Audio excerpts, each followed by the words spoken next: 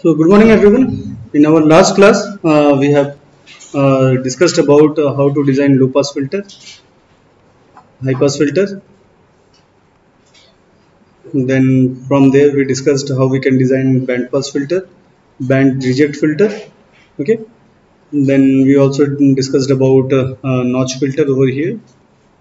In this way, we have discussed that by the placement of poles and zeros, how we can design different types of filters in the continuous time domain. Okay. Now, before we proceed further, you please keep this in mind. Suppose we are given with some complex numbers a plus jb in this format. Okay, and if I ask you to find out the phase, so this means when I say that a plus jb, so a minus jb, it should be represented as a plus of minus b j. Okay, so in that condition you will be having tan inverse of b by a. Okay, in the first quadrant. Second में आपका आएगा tan inverse of b by a plus pi. Third में tan inverse of b by a minus pi, and fourth quadrant पे tan inverse of b by a.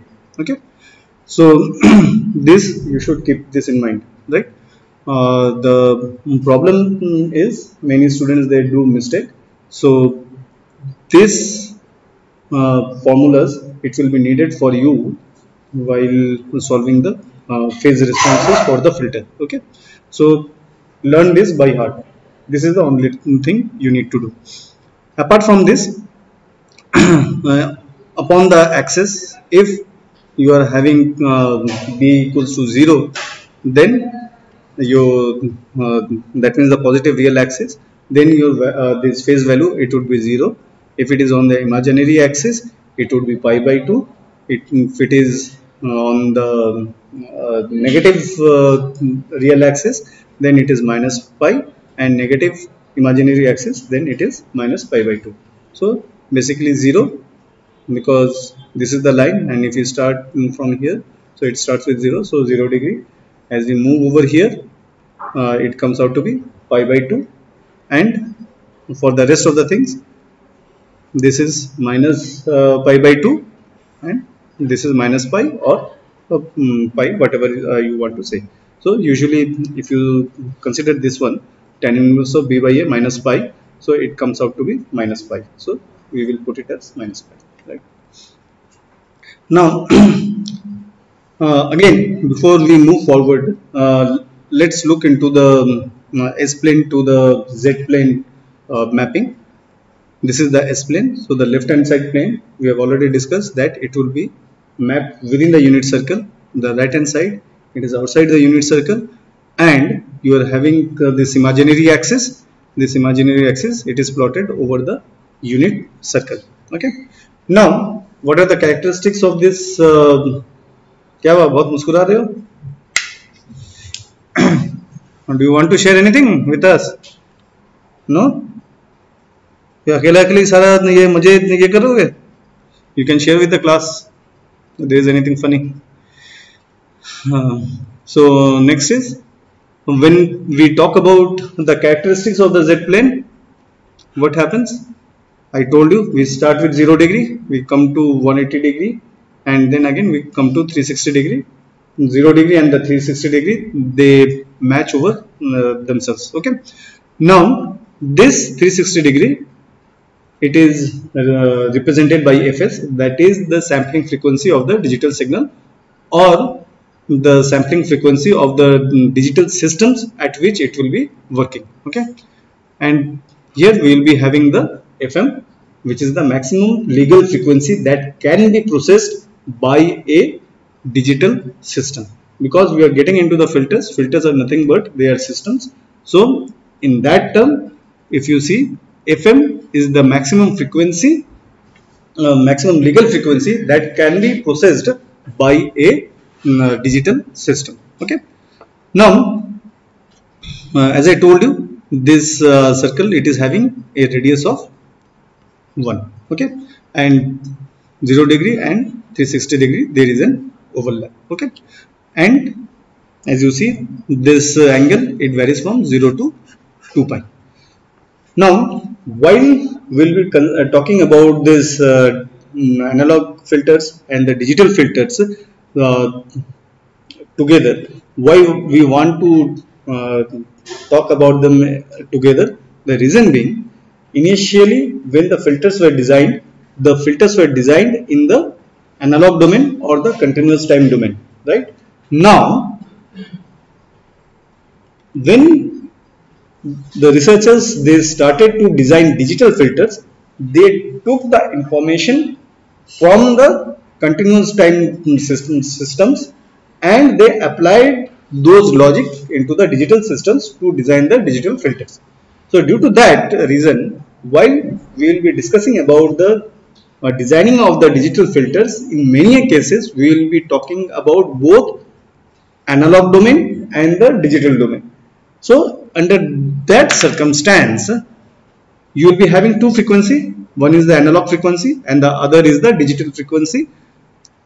Conventionally, the analog frequency, they are represented with this omega, okay, and digital frequency, it will be represented with this omega, okay. So W type omega, right? So you have to keep this in mind. If I give that J omega is say some XX radians, then you have to understand that this frequency is the analog frequency, okay. So accordingly you have to work on. Now while we were discussing the digitization process, we also discussed about the Nyquist rate, and we have discussed about that Fs should be greater than equal to 2 of Fm, okay. Now when we increase the Fs, suppose we are having in the critical case when Fs equals to 2 of Fm, we discussed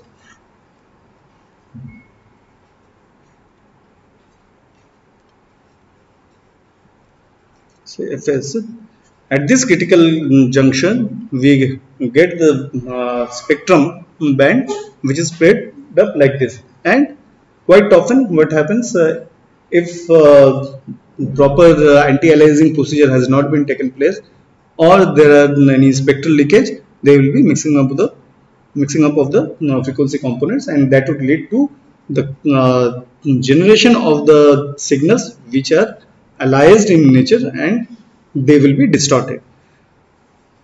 However, if you are using low cost signal acquisition system, in our lab we have found that we cannot work at this Fs equal to 2 of Fm, this critical limit. This limit, it is actually Fs greater than equal to 10 of Fm. This is, I am talking about practically. Theoretically, Fs is greater than equal to 2 of Fm, but practically when you are working with low cost data acquisition systems, in those cases you will find Fs greater than equal to 10 of Fm, it is giving you a recreatable signal, okay. So what happens over here? Why this is important? Now if you see, if you are working with say this Fm of say Fm of say 500 Hertz or say maybe 200 Hertz. Why 200 Hertz? Because ECG signals, they are usually regarded as they have a frequency component in the range of 0.5 and 100 Hertz, right? Now since Fm is 100, we consider this as 200, okay. Now if you see, if Fs is 200, here we are having 100, okay. Now if I have to place this say for the notch filter, which will be easier for us, say for example you have 50 Hertz noise power line interference and you want to remove that interference, you want to place a 0, where you will be placing a 0. So 100 is over here, it is 50% is 50. So at so This is 180 degree. What is its 50%? At 90 degree. So at 90 degree, we will be placing a 0 over here to suppress the 50 Hertz noise component, right? Now, when we do that, if you see, we are placing the 0 over here. Now, on the other hand, if you increase this to say 1000 Hertz,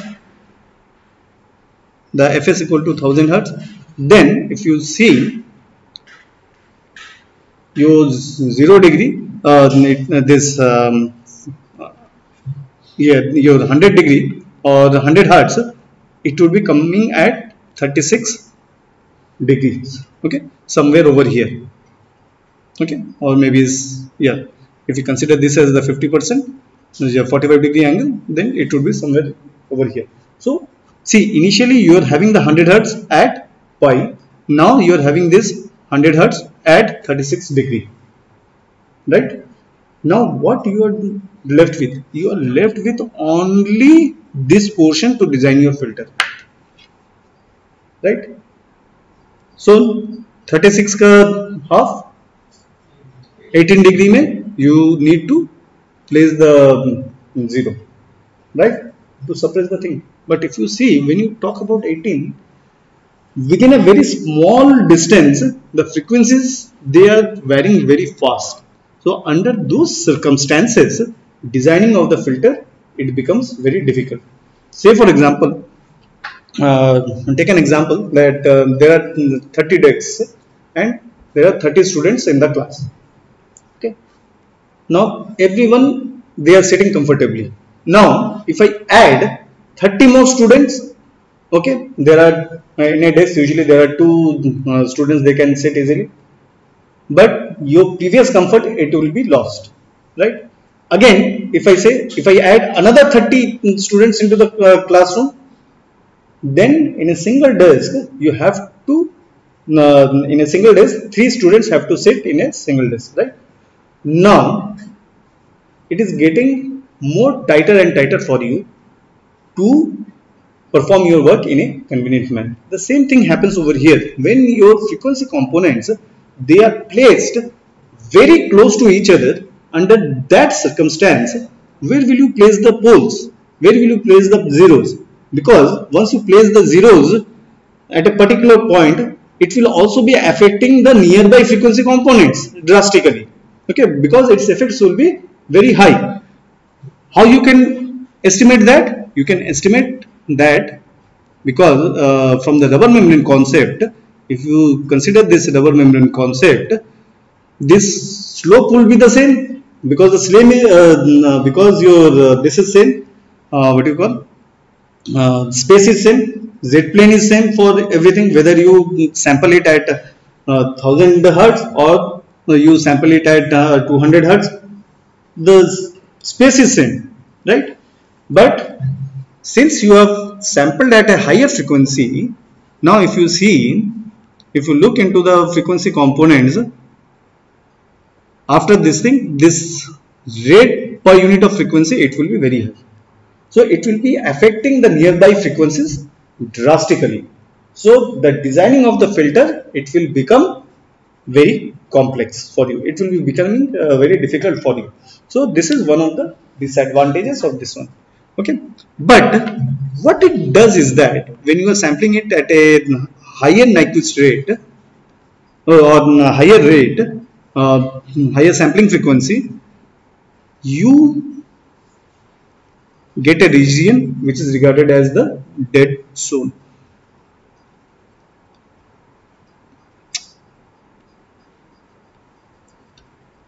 Okay, in that dead zone, there would be no frequency components present.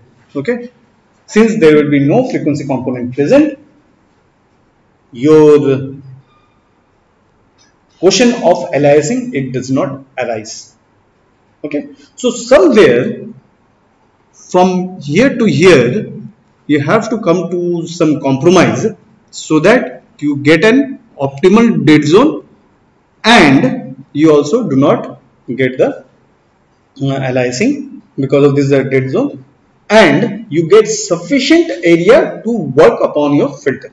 Okay, so somewhere you have to bring into effect the cost effectivity also, the because if you go for a very cheap this thing, if you go for say a data acquisition system which is having a cost of say only 20,000 or 18,000, 20,000, over there you will find this problem that even at low this thing, say near to the critical Nyquist rate, you will not be able to sample it properly and you are having the aliasing.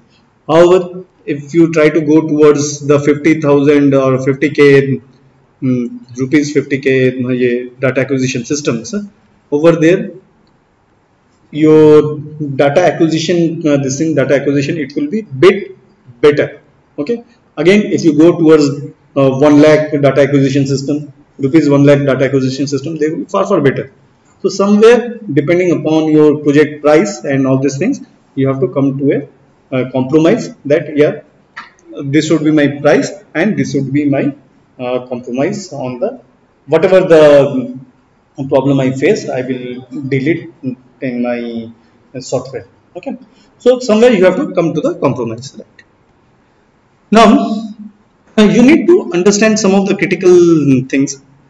As I already told you that we in the digital domain, we are only having frequency component 0 to 360 degree. We can only place in this area. Okay, and that too, if you want to place the frequencies, it would be FM should be over here. But in the analog domain, if you see the frequency components, they start from minus infinity and they appear from up to infinity. Now in digital frequencies, when you are converting it, what is happening? Your 0 degree, the 0 hertz is here, you come to the FM, you come over here. Again, suppose this is 1000 hertz. So see, 0 and 1000 hertz, they are being plotted at the same region. Okay, or if you say it's 200 hertz, then consider it as 200, but I am taking the FS as the 1000 hertz in this example which I am talking about today. Now again you move, there will be this overlap of the frequencies. Again you come over here, again 2000 hertz, it will be at the same position. Again you will be moving. So what is happening? There is many to one mapping. Okay, there is many to one mapping. Okay, so we have to keep that in mind while designing the digital filters. When you are trying to design a filter taking information from the continuous time systems, you need to remember that if you do that, then there will be many to one mapping and you have to overcome those disadvantages, or you have to implement certain steps so as to you can remove this many to one mapping. Okay, so it is while designing the digital filters through the analog systems, this is the only critical portion. Okay, this is the only critical portion. Okay, how to avoid the many to one mapping. Okay, now what are the characteristics of the analog filters and the digital filters? So we have to talk about both the S plane and the Z plane.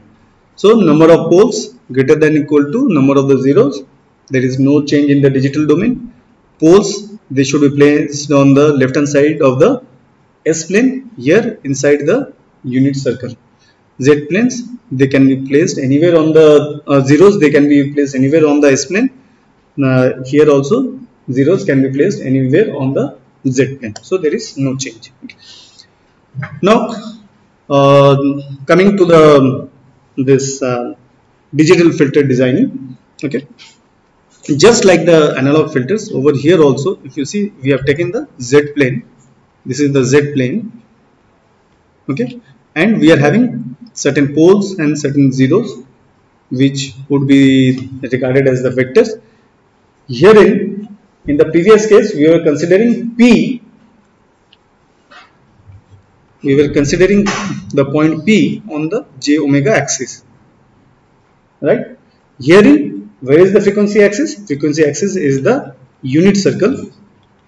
So we have to consider the point P onto the unit circle. Okay. Accordingly, if you see similar kind of equation, Hz equals to Bn, Z minus Z1, Z minus Z2, Z minus Zn divided by Z minus tau 1, Z minus tau 2 up to Z minus tau 1. Okay. So these are the poles. The roots of this one are the poles and the roots of this one are the zeros. Okay. Again, rectangular to polar coordinate, we get similar kind of equation. Again, if you see, we are having a similar kind of equation over here, right? Then what is the modulus? Modulus is Bn, product of the distance of zeros to the frequency axis divided by the product of the distance of poles to the frequency axis. Okay. And what is the phase? Phase is sum of zero angles to the point minus sum of pole angles to that particular point. Okay. Any doubt till now? No. Good. Now let us take an example.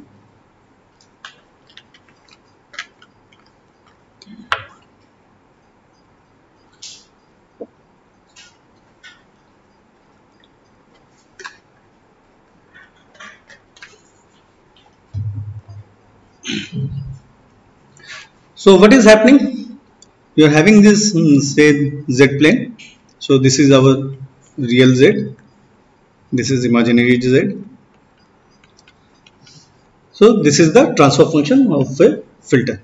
So what is the transfer function of a filter? It is given Hz equals to 1 by Z minus 0.9 phase angle of 0. Now you have to remember that when you have to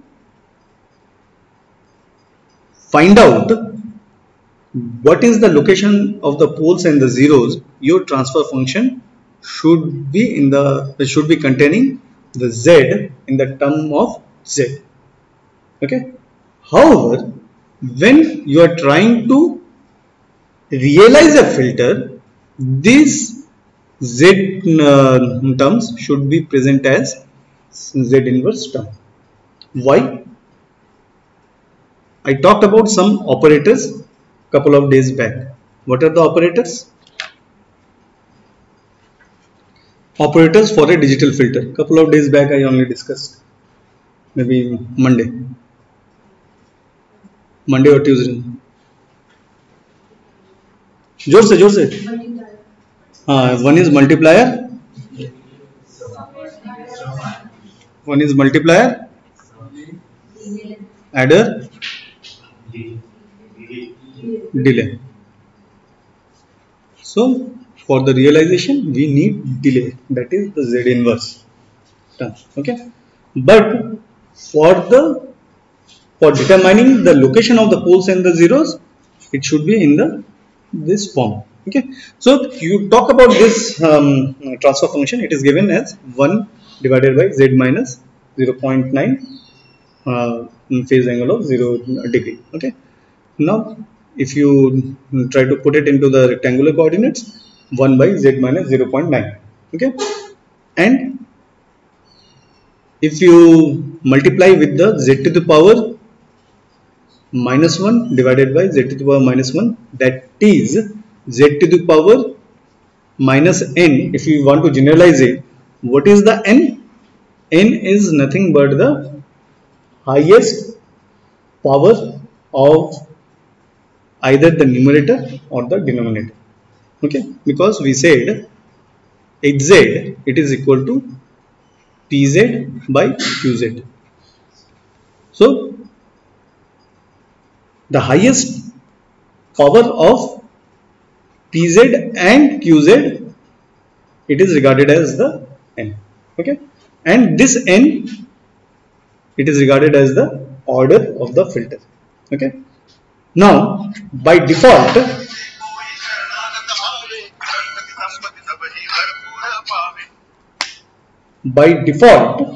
what happens is that we have discussed that the number of the poles, they should be greater than equal to the number of the zeros. So by default you can say this n is the highest power of this QZ, highest power of QZ, ठीक है, provided the filter is a realizable filter, provided the filter is a realizable filter. Okay, now when you do that, you will find that you are getting the same transfer function in the term of Z inverse component. So this transfer function, it would be used for the implementation or the realization of the filter, whereas herein in the first form we will be using that for the detection of the location of the poles and the zeros, and from there we will be taking the stuff. Now if you see, when we convert it into this format 1 by z minus 0.9, so we got that there is a pole at 0.9. so if you see, I have already plotted a pole at 0.9. now in your exams you will be getting questions that you have got this transfer function, excuse me, now you determine the amplitude response and the phase response at 0, pi by 4, pi by 2, 3 pi by 4 and pi. Okay, now how to do that? The thing is that if you see, there is no DC gain. Okay, so there is no DC gain. So while we will be trying to find out the amplitude response, our equation would be Hz equals to, say, at particular frequency omega, it would be 1 by d. D is distance to the point omega. Okay, now at 0 it is 1 by, what is the distance of this pole to the 0 degree? 0.1. so what is the gain? 10. However, if there would have been a multiplier Bn, so at that case that multiplier would have come over here, Bn multiplied by 1 by 0.1. in this case we will consider Bn as equal to 1, because it is 1, right? So we are having 10. Okay, next at pi, what is happening? This is 1, this is 0.9, so 1 by 0.9. so whatever you will be getting, that would be your amplitude response. Now today you have to find out the response of pi by 4, pi by 2, 3 pi by 4. Now how to do that, I will tell you. So say pi by 4, we are having this point over here, right? What is this radius? 1. You know the angle pi by 4, right? You should be able to calculate the base, right? Base you have calculated also. You will be, yeah, so base you can calculate from here, right? Say it is an, then from this point to this pole you will be getting Bn. What is Bn? Bn is nothing but 0.9 minus of An, right? This height you already know, from here you can calculate. So what is the distance between this T point, this point pi by 4 and this location? It is basically the hypotenuse, so you can calculate it, right? The same thing happens over here. You know this distance because these are conjugate one. You take this distance, so this is pi by 4 again. You will be able to get this distance. Okay, so this distance plus 0.9, right? Now you calculate the hypotenuse from here, right? So you will be able to calculate this one.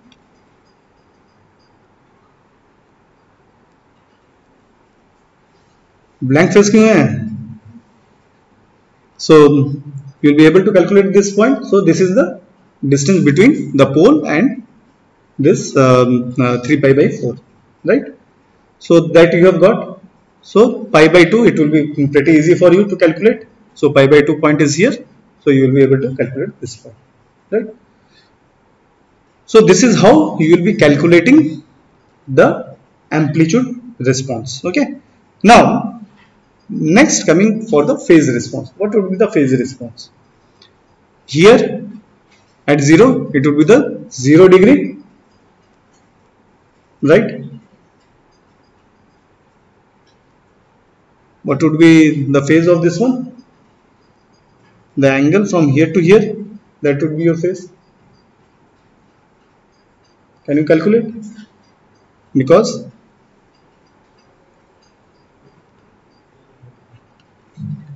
if you see that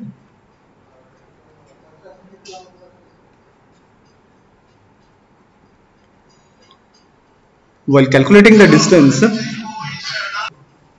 you already know this angle. Total angle is 180 degree. So 180 minus this angle. So you will be able to calculate this. So that would be the phase. Okay. Similarly, over here also you can calculate the phase. At this point also, pi by 2 also, you will be able to calculate the phase. Okay. So in this way you have to do the thing, right? So do you have any questions? Then we can discuss, otherwise we can stop here and we can do the numerical.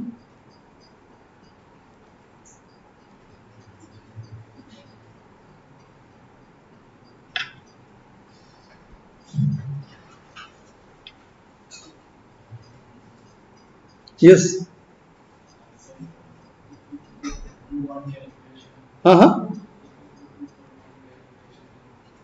What one calculation?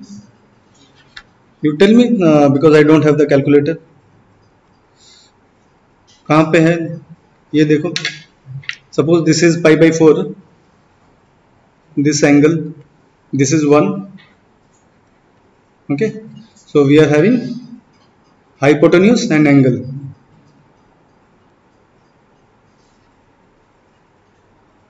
We need this one, right? Perpendicular this thing.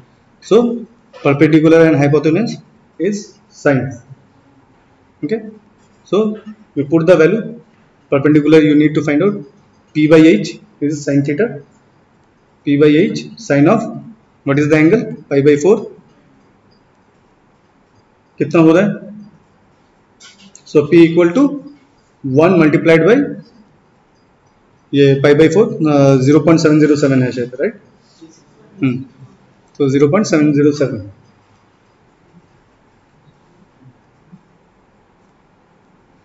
Now this angle is this BN over here. What it is? 0.9 minus 0.707.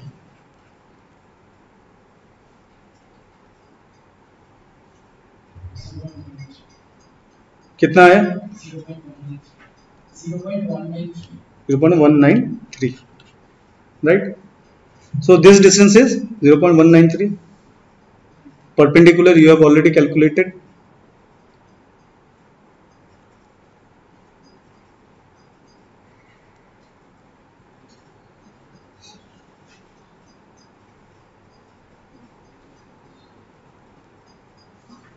अच्छा ये base होगा, sorry, base by hypotenuse.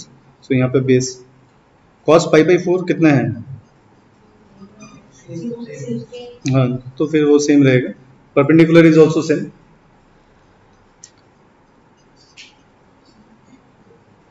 तो पहले वाला cos आएगा first when you want to calculate the ये, and then this one is for calculating the perpendicular. This is your thing. You have the perpendicular here.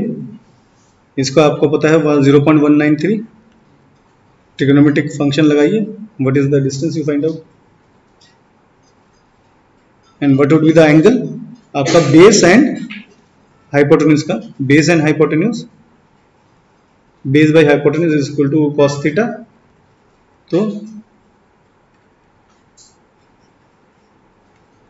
What would be your theta, cos inverse of base by height. Angle निकल गया आपका, ये phase response के लिए बोल रहा हूं।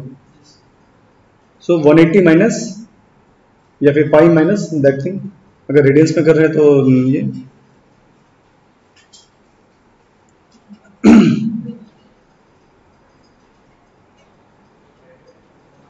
Take care of your, ये डिग्रीज में कर रहे हैं या फिर रेडियंस में कर रहे हैं, रेडियंस में अगर पाई में कर रहे हैं तो पाई में set your equations in that way. तो पाई माइनस या फिर 180 minus what ever you will be getting, it's easier to do the thing in degrees.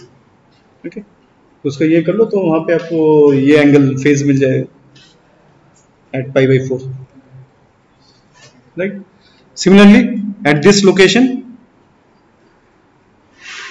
you already know, here also it was this is pi by 4, what would be the base, 0.707, you just calculated.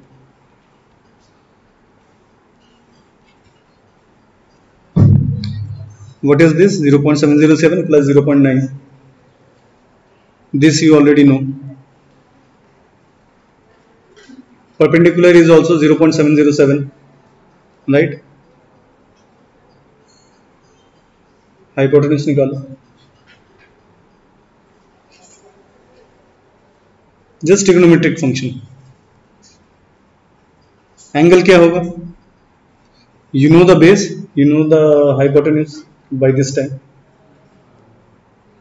Inverse करके base hypotenuse आपको पता है, cos inverse of base by hypotenuse आपको theta मिल जाएगा। So theta, that theta is basically 180 minus that theta will give you this phase. Okay, any other doubt?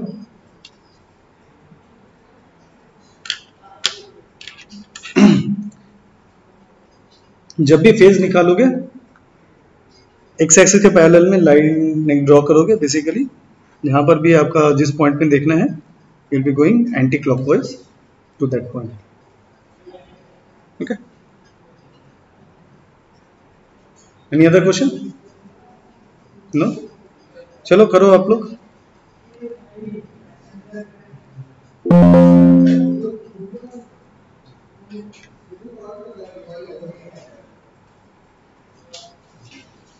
Thank you.